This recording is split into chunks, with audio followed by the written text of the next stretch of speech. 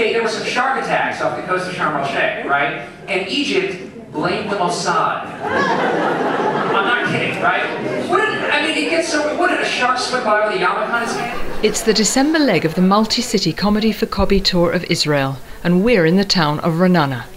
This comedy event features some of America's top stand-up comedians.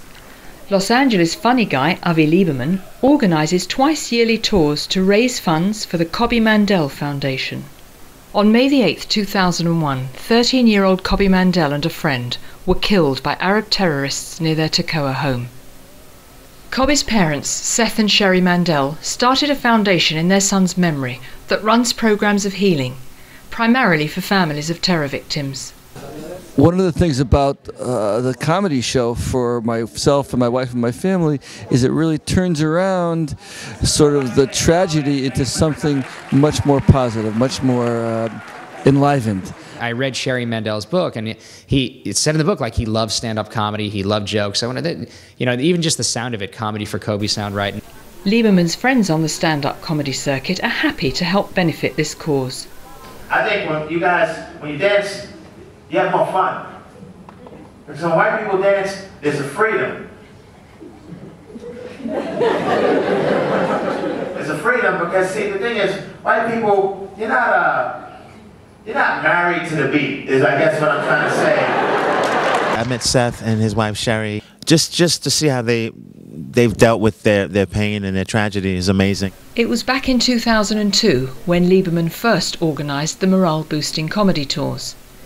The Intifada was at its height, and bringing comics over to perform was a challenge. Now, comedians are eager to come. The comics in the States know about it now, so they hear from the other guys that I've brought, and because I brought guys that have, very good reputations and were very funny, and I want to keep it that way, they come back. That's sort of my mini ulterior motive, to bring the comics here, have them have a great experience, and then they come back and spread the word to the other comics.